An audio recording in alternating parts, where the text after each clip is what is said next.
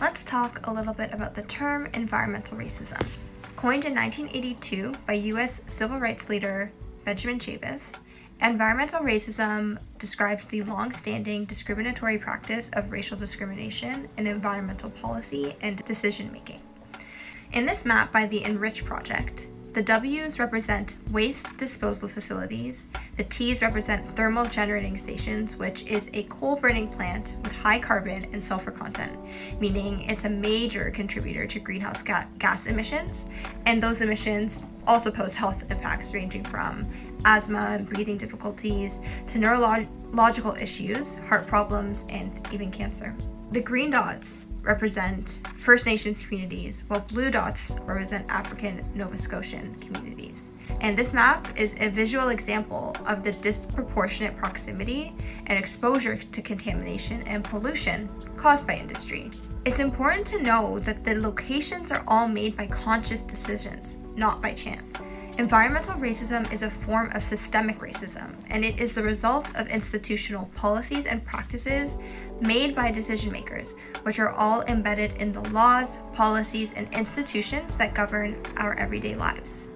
And it has been this way ever since European settlers first colonized lands across Canada, North America, and other settler colonial countries. In the next two videos in this short series, we'll be going deeper into the impacts with historical examples and their modern impacts across Canada. We'll speak to the vital opportunities in Canada today that will help address environmental racism and also share ways that you can help advance environmental justice in Canada. Y'all, this how they doing it out here in Flint, Michigan. It ain't no clean water. You cannot drink the water. I had to go to the store just to get some water. I almost died of thirst. Y'all, save us. This is not healthy. It's supposed to be smart water. You look dumb to me. Real dumb. You may have heard of the Flint, Michigan water crisis, but do you know the terrible details of what actually took place? Welcome to episode 14 of Hidden History, where we discuss the creepy, crazy, and covered up parts of American history. So back in 2013, the city government of Flint decided to switch the city's water provider to save money. Originally, the water supply came from Lake Huron, but as the transition was happening, they had to temporarily start using water from the Flint River. At the time, Michael Prisby of the MDEQ Office of Drinking Water verified that the quality of the water being put out meets all of our drinking water standards, and Flint water is safe to drink. In mid-2014, residents soon complained about the color of the water and bacteria was found in the drinking supply. The city responded by increasing chlorine levels in the water. However, the Flint water treatment plant had not implemented the required optimized corrosion control treatment, which led to a series of issues as the water corroded the pipes. UM's Flint campus began testing its water and detected lead in drinking fountains. On October 1st, 2015, a public health emergency was declared when the DHHS confirmed results of a study that found high blood lead levels in Flint children. The city then finally urged residents to not drink the water. Follow for part 2, where we'll discuss the shocking findings that follow this emergency declaration.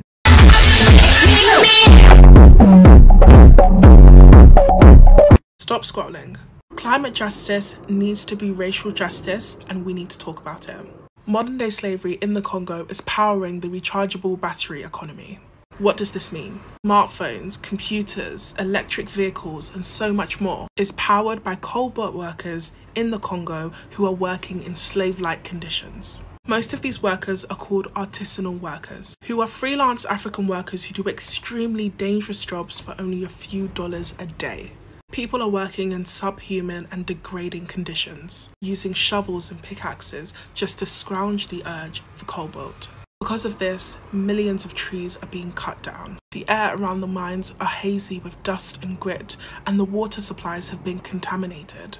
And also, cobalt is toxic to breathe and touch, yet these people work with no protection. We cannot transition to a greener world whilst devaluing racialized people and the global south. My vision of a new era is one where protecting the one planet we live on is the norm and not an afterthought. This vision includes revolutionary love for our earth and our communities. One song that inspires me is The Seed by Aurora. When the last tree has fallen and the rivers are poisoned, you cannot eat money. And another song that inspires me is It's a Good Day to Fight the Systems by Shangutso. My soul is incredibly ready to change history. There is hope. The power is with the people, and we can apply pressure and rise up. We can get creative about solutions in so many ways, like harnessing the power of music to unite people, to empower people to join the global climate movement.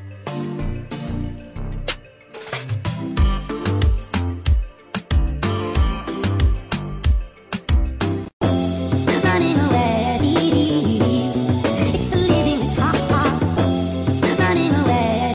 ever heard of the term pleasure activism? As people advocating for the protection and preservation of people and planet, we have an obligation to ourselves and to the world to protect our joy as we protect our collective home. Pleasure activism has two main elements. First is reshaping traditional activism and organizing work to be as pleasurable as it can be. The second function is making justice and liberation the most pleasurable experiences that we can have. This requires an understanding that pleasure often gets lost under the weight of oppression. So reclaiming that pleasure is liberatory work. Adrienne Marie Brown is an author and activist who popularized the term pleasure activism through the New York Times bestseller book, Pleasure Activism: The Politics of Feeling Good. To learn more about pleasure activism and joy and movement building, listen to episode 1 of The Joy Report, now available on all streaming platforms.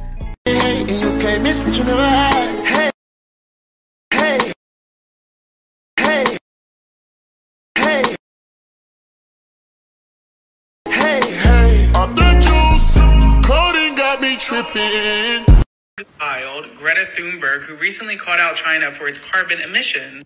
Greta Thunberg decided to take to Twitter to call out China for its carbon emissions, despite it being her own. I will never forgive y'all for centering this white girl at the front of the environmentalist and climate change crisis movements. Stuff that she says is shit that indigenous people and black people have been saying for fucking ever. If your environmentalism does not center indigenous people, land back, or indigenous sovereignty, you're not a fucking environmentalist. If your environmentalism doesn't include environmental racism or environmental justice, then you're not an environmentalist. Y'all will do everything except decenter yourselves from movements. Y'all's people are the reason why we are in this mess in the fucking first place. Marginalized groups of people are affected the most by climate change, but they are blamed the most for it. I don't care that she sailed across the ocean in a fucking boat. I care about the fact that indigenous people are having their water rights taken away. Start getting your education and information from BIPOC environmentalists and stop centering white people at the front of this fucking movement.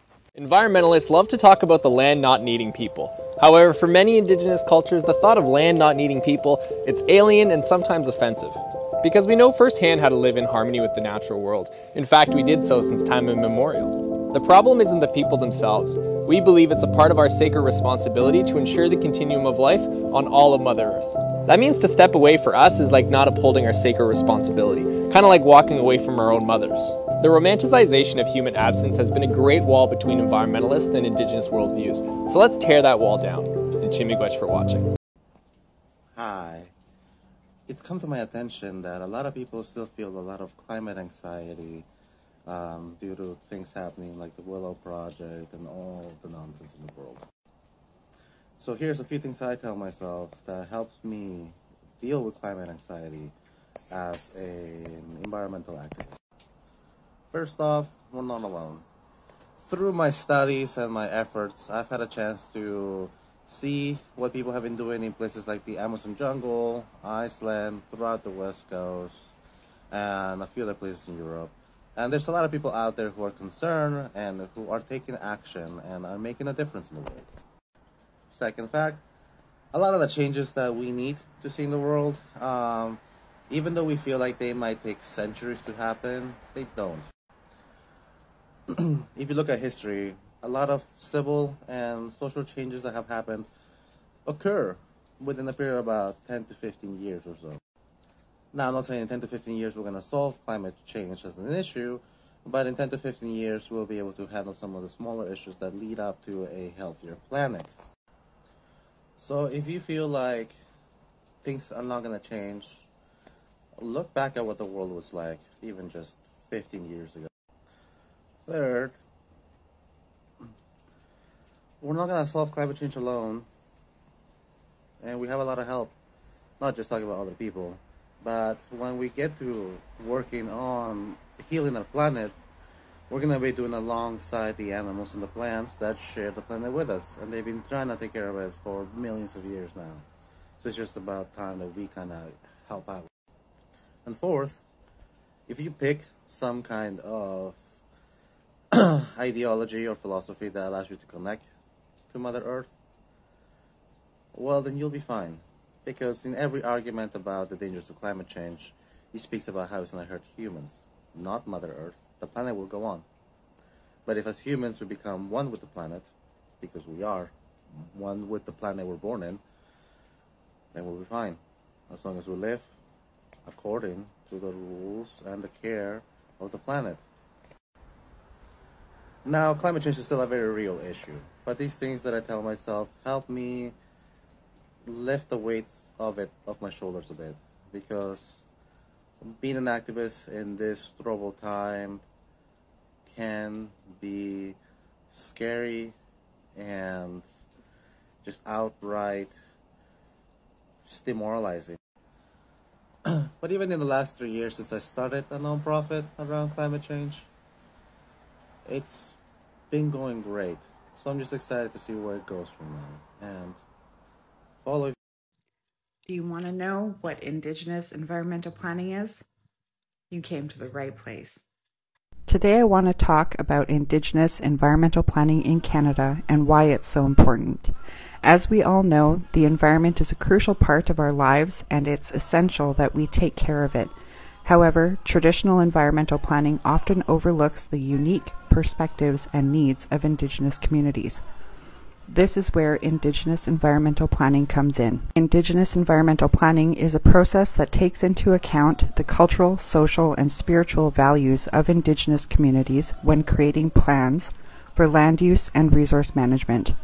This approach recognizes that Indigenous peoples have a deep connection to the land and that their knowledge and expertise are essential for sustainable environmental management. Despite its importance, Indigenous environmental planning faces many challenges. For example, many Indigenous communities lack the resources and capacity to fully participate in the planning process. Additionally, there is often a lack of recognition and respect for Indigenous knowledge and perspectives within mainstream environmental planning. However, successful implementation of Indigenous environmental planning can lead to many benefits. These can include increased community involvement and empowerment, improved environmental outcomes, and strengthened relationships between Indigenous and non-Indigenous peoples. In conclusion, Indigenous environmental planning is an essential tool for ensuring sustainable environmental management in Canada. I encourage you all to learn more about this topic and support Indigenous communities in their efforts to protect the environment. 16 young people are suing the state of Montana over climate inaction. They're taking Montana to court for supporting the fossil fuel industry, which is destroying the environment and violating their right to clean air and water. The state tried to toss out the climate case many times since it was filed in 2020, but these young people didn't give up. As extreme weather events continue to threaten states like Montana, the stakes have only gotten higher. This case shows that young people can and will step up to take control of their own futures. In rural Alabama, hookworm, a parasitic disease long thought eradicated in the United States, re-emerged in areas where basic sanitation remains unaffordable for homeowners. Yet instead of helping its own constituents, the Alabama Department of Public Health aggressively penalized Black homeowners in Lowndes County for the crime of being unable to afford a functional septic system. Now, after a years-long legal battle, the people of Lowndes County are getting justice. The U.S. Department of Justice and the Department of Health and Human Services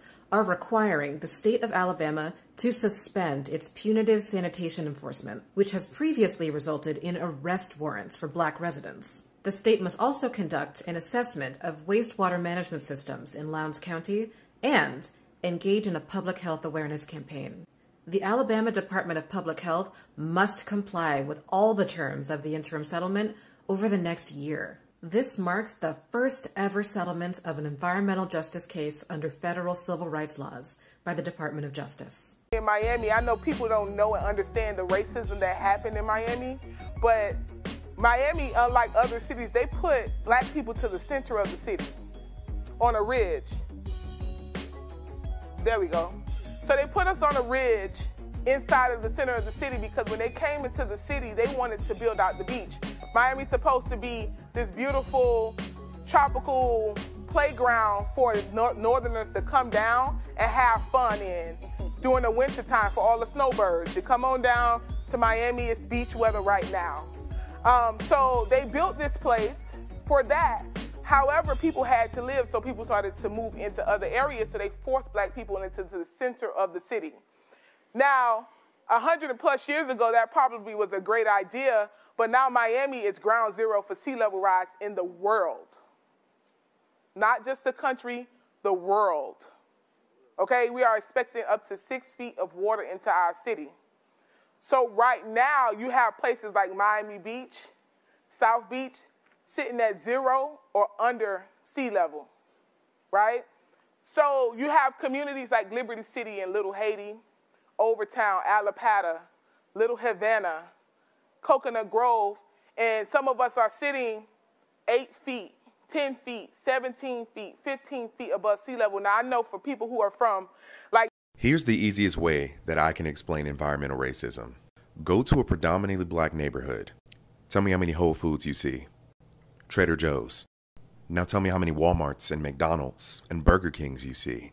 Now, since you're already in the neighborhood, go check out the school. What's it look like? How big is the library? Do some digging.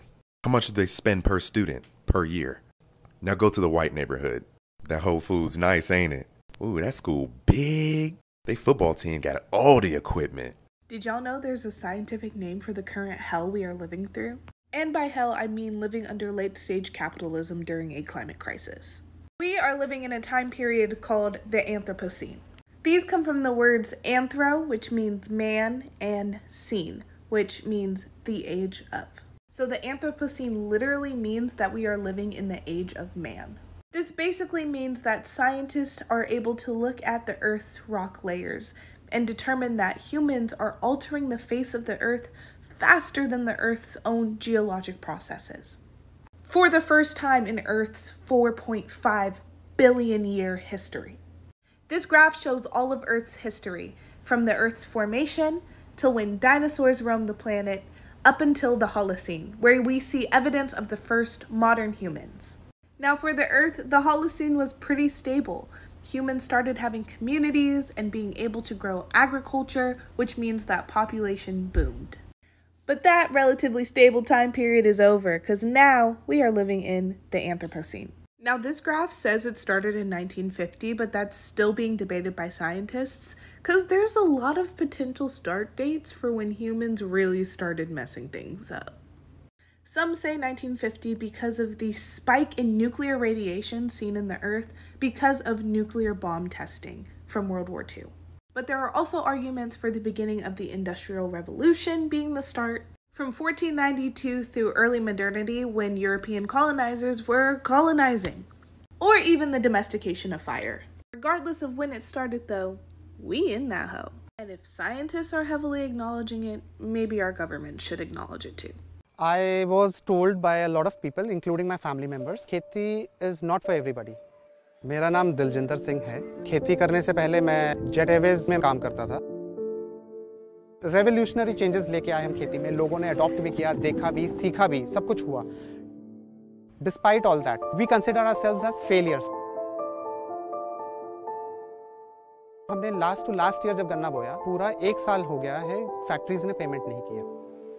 Industry is not affected as much. सफर कौन कर रहा है? किसान। Loan भी लेना पड़ रहा है, बच्चों की स्कूल की फीस नहीं दे पा रहे हैं, अपने रोजमर्रा के खर्चों में कट डाउन करना पड़ रहा है।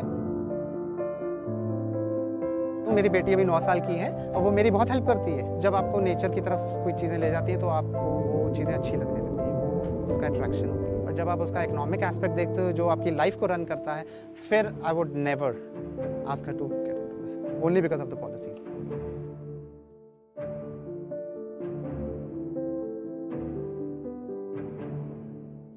My home, my Pakistan, is being destroyed by the climate crisis. I fight for climate justice and women's rights so that women in Pakistan do not have to be threatened by this crisis or the patriarchy. I attend and organize protests, I speak at different events, and I use social media and community organizing to hold campaigns and advocate. And I do it because of all the strong women that I have around me who uplift, inspire, and share unfiltered love and joy with each other. The women I know in the climate justice space in Pakistan are remarkable. We have held each other as we have cried, as we have been threatened by people in power, as we spend days and nights working. We have shared duas and told each other to stay safe at protests where tear gas was thrown, and hugged and laughed together when we achieved something. It is young women today that we see leading the climate movement globally as well as in Pakistan. This is because young women bring passion, resilience, their pain and empathy to the table. We are on the front lines. We defend our land, our earth, and we defend each other. and that is why and who I fight for. I think billionaires shouldn't exist. I have many challenges to philanthrocapitalism. I think that the climate crisis was caused by capitalism, and inequality and oppression are not an accident. So to create a liberated world, we have to really challenge these systems and go to the root. Intersectionality demands us to see that all the struggles that exist in the world don't happen in silos. Everything is inherently connected. And therefore we have to interrogate power as well. We can't just talk about redistributing wealth if we're not just redistributing power as well as that. So when we interrogate power, we have to then ask who holds the power in this room? Who holds the power in the world? Who's deciding what solutions are being chosen? Whose name is on the foundation? Who's making those decisions? And then therefore who's creating the narratives and who's in control of those narratives? And how does that maybe limit the solutions that we're pursuing? Maybe we're not actually transforming the world, maybe we're just continuing the world as it is now. And I think that means intersectionality demands us to look to indigenous resistance groups that are really challenging the world as it is now, are really uprooting these oppressive systems, and are transforming to make a better world. But those are often the groups that don't receive huge amounts of funding or no strings attached funding because they challenge corporate interests. And I think that if we want to transform the world, we have to actually challenge corporate interests, because we shouldn't have a world where some people have loads and loads of other people, the majority of people have nothing at all. And so I think intersectionality demands us to really challenge the world as it is now and instead ask for something better and something more. And we have to demand more because we really can transform the world if we do that. I remember in 2009 we did a study on the third pole, on the Himalayan ecosystems, the impact on climate change. And all the pressure was put by the polluters to say, deny that the glaciers are melting, deny. Our government flipped overnight to say they're not melting. Actually, they're increasing. So these new reports are extremely important. And the Himalayan snows don't just support the people in the Himalaya, they support half of humanity. Because all the rivers to the most densely populated part of the world emerge from the Himalaya. And the consequences of this are huge. But the most important thing is, those women in Ladakh with whom I work, the Women's Alliance, they don't use 1 drop of oil or 1 ounce of gas. They are totally in a renewable energy economy, and they're being punished. That's why climate justice is such an important part of avoiding climate catastrophe. That's a really solid question. The answer is very deep. The answer is no.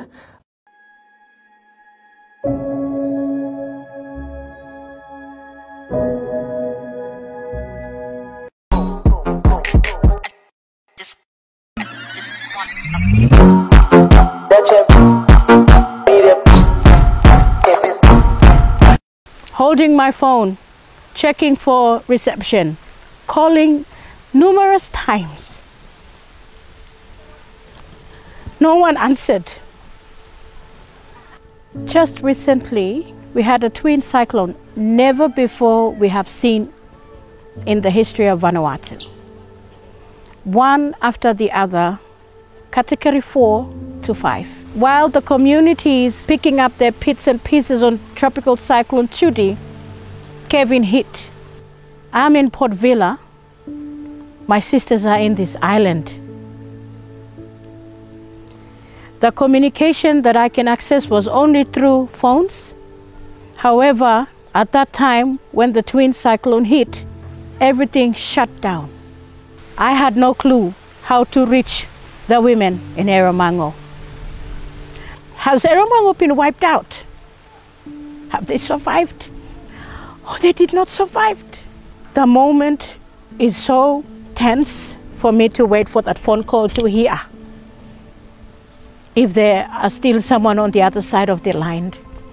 It takes 3 days for us to have connection again, so I can talk to the women and get to find out they have survived because of the early warning preparedness we've made. There's no casualty, and I am one of the proudest, happiest women living alive to talk about this story. Women are the first responders and are the frontliners in times of crisis. We will nurse, we will teach, we will look after, we care, and we will lead. When there's a cyclone coming, I'll let them know, tighten your roof, your thatch roof. Store food, prepare your garden for the impact of severe weather. Had rations ready. Identify evacuation center that is safe for you. And this is not theory writing. This is the realities and the narrative of the stories of women having that leadership in humanitarian action, assisting the leaders in saving the lives of their own homes, their own communities, and the entire island. And we could see that when you trust women, when you put resource to the hand of women, when you invest in women, the women will become resilient, their house will be resilient, the community will be resilient, they will be resilient.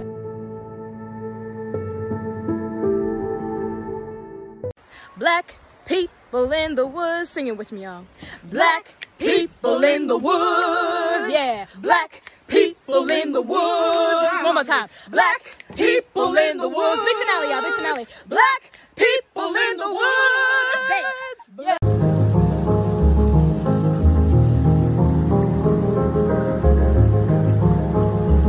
If Hawaiians tell us not to come to their home, why do some of you still keep going? Yes, it's beautiful. Love trips. There are a million other places for us to go. Let what's happening right now in Hawaii be another reminder as to why they say we're taking their resources. There are thousands of tourists being flown and relocated to different islands. Meanwhile, Native Hawaiians are dying, all because you want to travel there and go to a beach and flick up? Please be serious. Wait a second, wait. You have to realize that the reason that conservatives and neoliberals, by and large, either don't believe in climate change or ignore it to take measures that will actively worsen its impacts is not because they are individually stupid. It's because they recognize that the existence of human-caused catastrophic climate change is the ultimate refutation of all of their beliefs. I'm currently working my way through This Changes Everything, and in it, Naomi Klein outlines how our economic model, our political system, and fundamentally the way that we have structured our society is at war and in conflict with our environment. Oftentimes when you hear conservatives talking about climate change, they'll say something along the lines of, the left is just using climate change to sneak in Marxist principles into our society. Then fundamentally, they're not wrong. The climate crisis can only be addressed by an embrace of anti-capitalist values.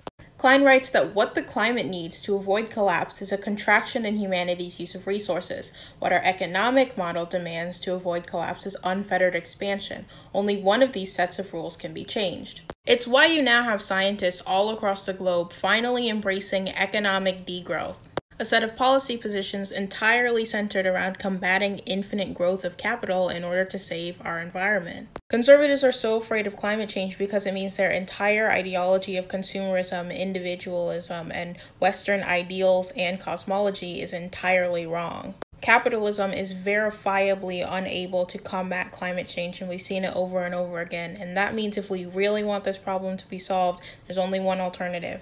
Reality is leftist, which means that conservatives need to deny reality in order for their beliefs to stay intact. That is why they deny and ignore and underestimate climate change.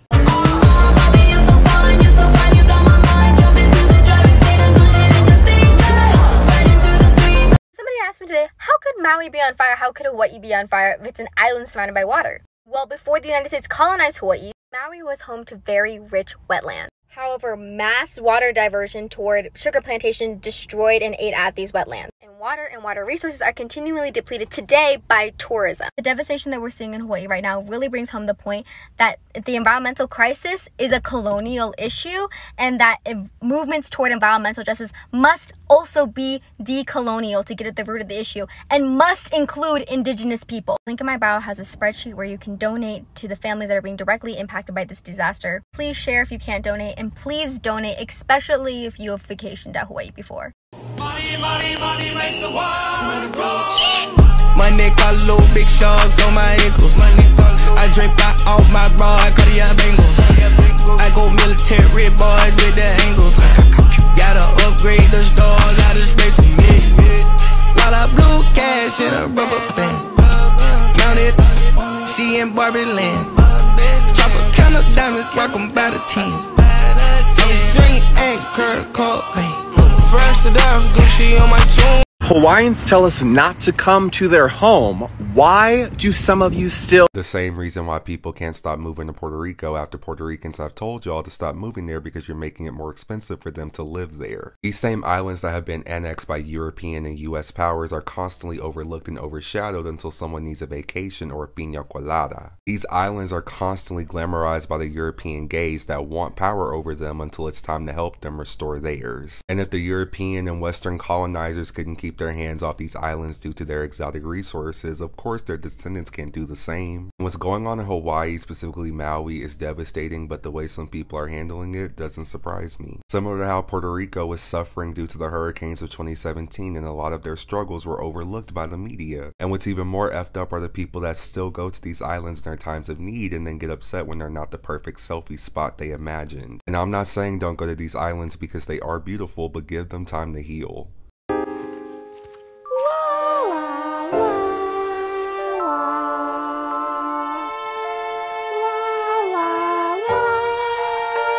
Oops-a-daisy, scientists figured out how to turn humid air into free, renewable... Fuck, shit. Fuck, goddamn, I can't even fucking believe this shit. A bit desensitized to the news of the fire's devastation. We live in Reading, so we had the car fire a few years ago. We literally could see the flames from our driveway. The sheer lack of humanity. Here we have an entire town, an entire island decimated, nearly wiped off the fucking earth. Schools, hospitals, businesses, entire neighborhoods gone. Over 100 people are dead and thousands more have been displaced. These people were not given adequate warning. They have not been provided with adequate supplies or resources. They've been put in the position to sacrifice themselves and their children for a chance at survival. Yet the most pressing concern for some of Christopher Columbus's descendants is their fucking vacation being ruined. Vacations that Native Hawaiians have been telling y'all to stop taking because they have a fragile ecosystem. And a bunch of funky ass leather skinned tourists using up the resources they do have has made life unbearable for the locals. But we share a society with people who will literally step over dead bodies in the quest for self-gratification. How can you find paradise in other people's pain?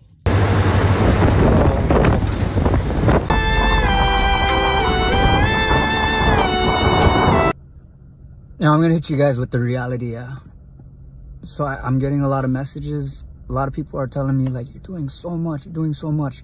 You see everything that I'm doing? It is not enough. We need to open the fucking roads. And if anybody is going into Lahaina, if anyone can get through Lahaina, bring your fucking car full of supplies. Everything you could possibly bring. Don't go to Lahaina if you're empty-handed. There's so many people out here that need help. We came with 5 trucks, loaded, decked out, and that is not enough. That's like enough for one neighborhood. There are thousands of people out here. We need medicine. We need pillows, blankets, food, drinks, as much water as we can. There's so many people. Hi, if you're Indigenous or care about Indigenous advocacy, please watch this video for like 30 seconds. Hi, I'm Lily Joy. I am the founder of People Not Mascots, which works on policy to remove Native mascots from United States public schools. People Not Mascots has done a lot of amazing things that I'm super proud of, but we're also looking to continue our work and expand what we do. If you're interested in our work, you can go check out our website, and if you're interested in becoming an advocate yourself or working with us, there's a volunteer form now in my bio. We are specifically looking for people who are passionate about Native mascot removal and passionate about ending the missing murdered Indigenous people crisis. Also, if you're a Native environmentalist, we're looking for you as well. Thank you. Nobody gives a fuck. Go to therapy and shut the fuck up and have an iced caramel macchiato in that order. These guys just won a climate change trial against US state. They're all young climate activists. They said Montana was responsible for climate change affecting them. Basically, a state law back in 2011 made it illegal for new projects to consider the impact on climate when doing an environmental review. And that's what the young activists targeted with their lawsuit. They argued they were guaranteed a clean and healthy environment by the state's constitution. And during the trial, they showed the court evidence that carbon dioxide emissions were linked to hotter temperatures and wildfires. Then they said that could harm their mental and physical health, and the district judge agreed with them. They said the state's approval of fossil fuel permits was unconstitutional because they don't evaluate greenhouse gas emissions. But the state attorney general does plan to appeal. They said the ruling was absurd and said Montanans couldn't be blamed for changing the climate.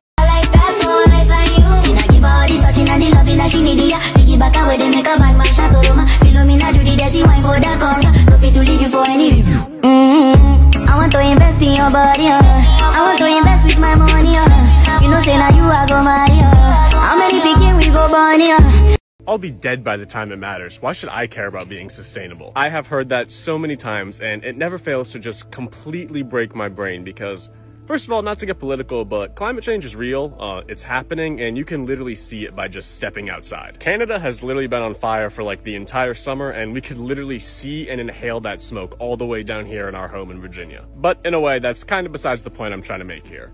You should not have to be positively or negatively impacted by something in order to care about it. This beautiful planet we call home literally gives us everything we need to survive, so it's our responsibility to take care of it like we would our favorite pet or one of our kids. And speaking of kids, I'm sure that not a single person watching this video would want their child to inherit millions of dollars worth of debt. So why would you leave them the burden of fixing this broken planet that we continue to harm more and more every single day? Because I promise you, as daunting as it sounds, making like $4 million is a lot easier than reversing irreversible climate change. This is a bit literally. Raw sewage was pumped for around 300,000 hours in areas like this last year. Traces of pharmaceuticals, recreational drugs, and pesticides have been found in the water, such as high concentrations of ketamine, which has been found in wildlife like oysters and crabs. What makes this even worse is that this is supposed to be a conservation area. Doesn't look like it.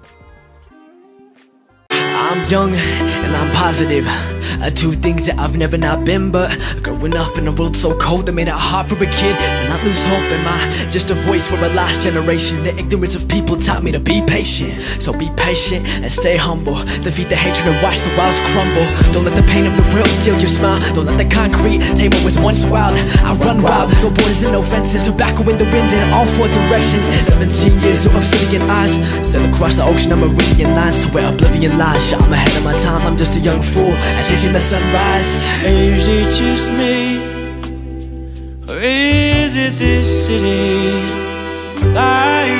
If your response to Native Hawaiians asking us not to go to Hawaii is we should be able to go anywhere in our 50 states as a part of our country, remember that it shouldn't be. We took Hawaii by force. Hawaii was an independent sovereign nation ruled by Queen Leleokalani until she was forced to give up her throne after a coup staged by Sanford B. Dole, like the pineapple Dole.